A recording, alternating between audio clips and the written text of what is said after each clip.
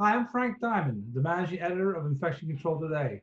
We're helping infection preventionists and others on the front lines battling COVID-19. With me today is Dr. Kevin Kavanagh. Dr. Kavanagh is a member of our editorial advisory board, and he has written extensively for us about COVID-19, usually finding the stories and trends that others miss. Thanks for being with us today, Dr. Kavanagh. Well, thank you very much, Frank.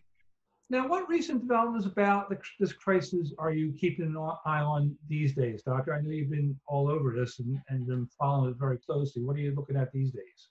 Well, right now, I'm very concerned and interested in the public acceptance of guidance on how not to become infected. And I think with our opening up of the economy, that's of paramount importance. Now, as you know, in an interview, a expert I interviewed said that cloth masks are basically useless against COVID-19. You don't quite agree with that, or you have some caveats? Well, it depends on the context of the usage. For the healthcare worker or the infection preventionist that wants to themselves prevent themselves from getting COVID-19, a cloth mask offers little protection.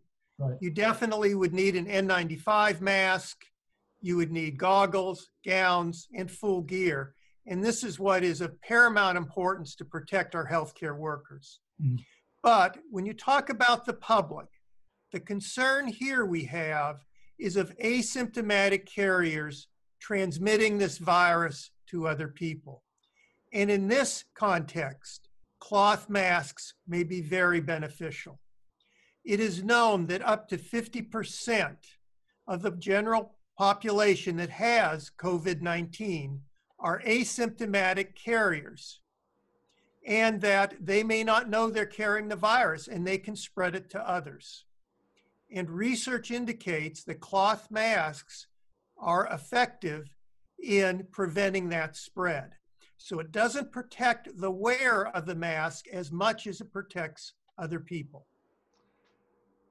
Yeah, but you're aware that not everybody agrees with you on that one, though, right? Well, yes, but there have been a number of articles which have come out recently, which does point to the necessity of the public wearing masks. For example, when you look at the spread of a cough or a sneeze, new articles, one which came out in JAMA Network, indicates that a sneeze can spread droplets 23 to 27 feet. A cough can spread droplets up to 9 feet. And this was from researchers out of the Florida Atlantic University. And they can linger in the air for 30 to 40 seconds. And so it is of paramount importance that we try to cut down on the spread. And that type of spread will not be stopped by just social distancing of 6 feet. Loud speech is another problem. This can aerosolize particles for 8 to 14 minutes. And research has shown that those particles can actually live in the air for up to 3 hours. Mm-hmm. So that cloth masks then become important in trying to prevent the person that's projecting these particles. That's kind of like a directional spread of those viruses directly into the mask. It will cut down on the spread. There have been some research that have indicated that under certain conditions that spread could be cut down up to 90%. And there's been some recent modeling which has shown that if the public wears masks, let's say 80% of the public wears masks, that in itself could help burn out this epidemic. And of course, as an infection preventionists are exposed to more and more patients, their chances of getting infected become greater and greater. So it is a very good tactic to try to prevent infections in healthcare workers by just preventing the infections in the first place.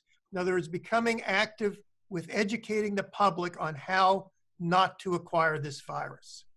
When we talk about cloth masks, I know there are people who make cloth masks, people make their own cloth masks.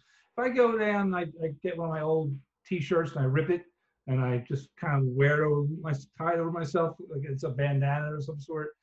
Does that count as a cloth mask, or is that just not? Well, that would count, but that would probably be a very low-level cloth mask. You'd want to have it several plies thick, and of course, the type of material will make a difference. Mhm. But the CDC does have guidance on how to make these. So does Johns Hopkins. And if you go to the COVID-19 pages on the Health Watch USA.org website, we have a little video of someone making a cloth mask along with some of the templates, both from CDC and Johns Hopkins. So that these are things that can be done. You can also buy them online. They usually cost around $5. So this will not, though, protect the person wearing the mask. Don't think if you wear it, you don't have to social distance, because when you breathe in, the air flows differently. It will come in along the sides and the corners, and that lower flow rate will permeate the mask a bit also. So it won't provide much protection to you, let alone you can still get the virus in your eyes and on the rest of your clothing, which you can get contaminated when you try to take them off. It's the old problem in infection control. It's not just wearing the infection control gear, it's the downing and doffing of the equipment. It's very important to get right. So masks probably are not going to affect the wearer when they're the general public, but they do help spread the virus if that wearer isn't they will help prevent spread of the virus if the wearer is an asymptomatic carrier of the virus. So if I'm an infection preventionist or a nurse or a doctor or an emergency room personnel, I'd rather see somebody come in with a mask than without a mask, obviously, even if it's a cloth mask. That's correct. And all patients, I think, whether they have COVID-19 or not, because again, with the asymptomatic carriage rate, you will not know whether or not they have it until you get a test. So all patients coming into a facility should be given a mask, at least a surgical mask. If you don't have those, use a cloth mask. Because again, there the idea isn't so much to protect the patient, although in a healthcare facility, you'd like to protect the patient too, but it's to prevent an asymptomatic carrier from spreading it to others. And in order to get any sort of protection through the mouth and nose of the wearer, you would need an N95 mask. I wasn't going to ask you about this. We actually haven't talked about this before, but you've mentioned Johns Hopkins several times, and we do have one of the members of our editorial advisory board. It does work for Johns Hopkins, but he's so busy these days he can't talk to us or anybody else much. How is it that Johns Hopkins has landed so in the middle of this? They're the ones that everybody's looking for data. They're the ones that seem to be really have their finger on the pulse. Do you know any idea why Johns Hopkins and of all the hospitals and the institutions in the country is so much a part of this? Well, they do have a very famous public health system and public health arm of the university, so that I think that's important. But they've also, have stepped in to fill a void when there was a void of tracking this data. And my understanding is they use a number of different sources, including health departments, Worldometer, et cetera, to comprise their data. And then they have a very good interactive display of world data and of data in the United States. So I think that's kind of what happened. And certainly that's the data that I think is good to use. We also use the Worldometer data.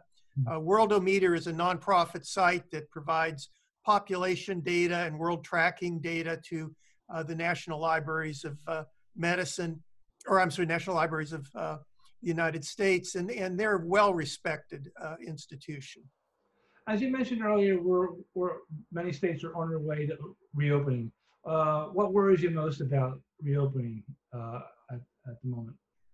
Well, what worries me the most is that people are going to say, oh, it's over with, and not do any sort of protection, whether it's social distancing, wearing masks, not gathering in crowds. I really think that people think, well, we got this beat, so we're going to go out and have a good time over Memorial Day weekend. And I think that is the most dangerous thing.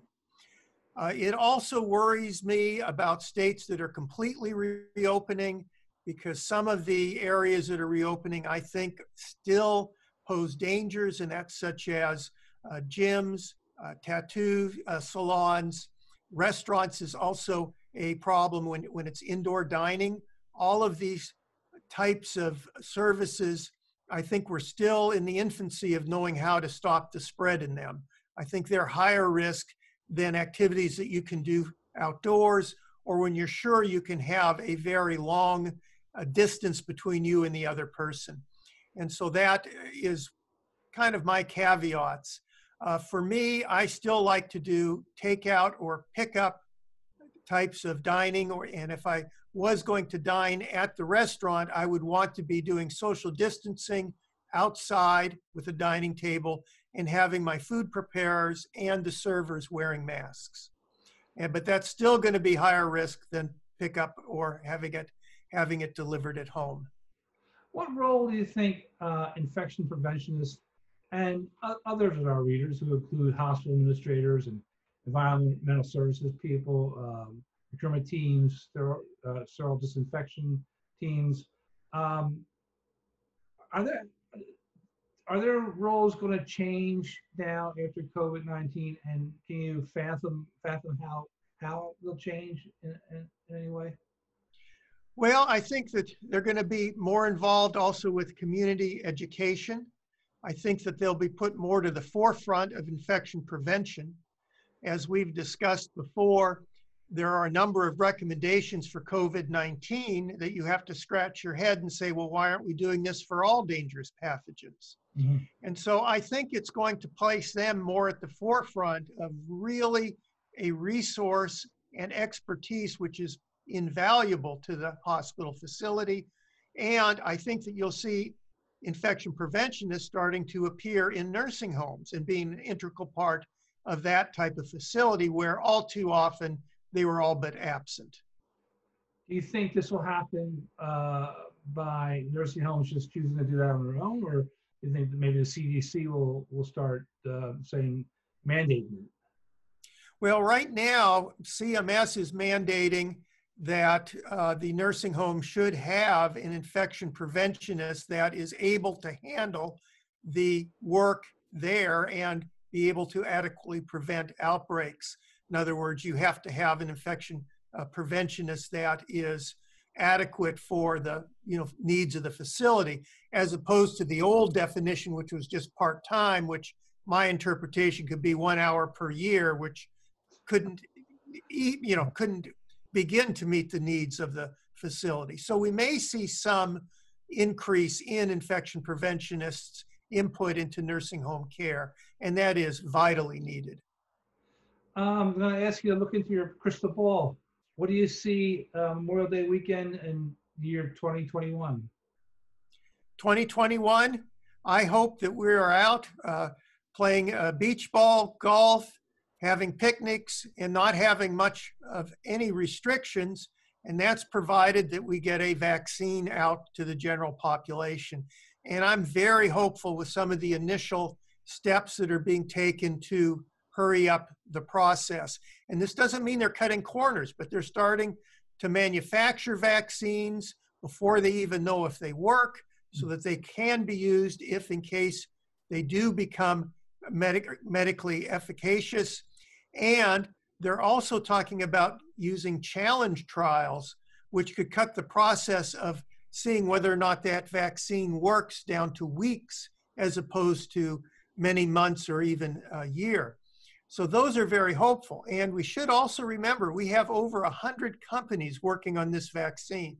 So there's a lot of shots that are going to be taken on court. And one of them I'm very hopeful will hit, and that we'll be able to gear up quite rapidly for distribution, and that we can determine the efficacy of the vaccine very quickly. So that's what I'm hoping for. I hope a year from now, and this may be over optimistic, but a year from now, I hope that we'll start to have a vaccinated population with a safe and effective vaccine. Dr. Kevin Kavanagh, as always, thank you for joining us here at Infection Control today.